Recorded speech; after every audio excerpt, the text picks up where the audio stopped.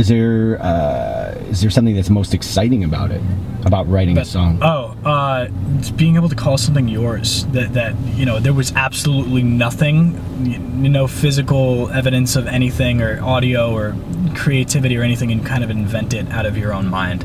And in this case, with the guitar, because it's such a, just to see the guitar, it has so much character already. Like if I was the first person to get the guitar, I would be even more nervous, because it's like, you know, I'm the first person to write something on this guitar.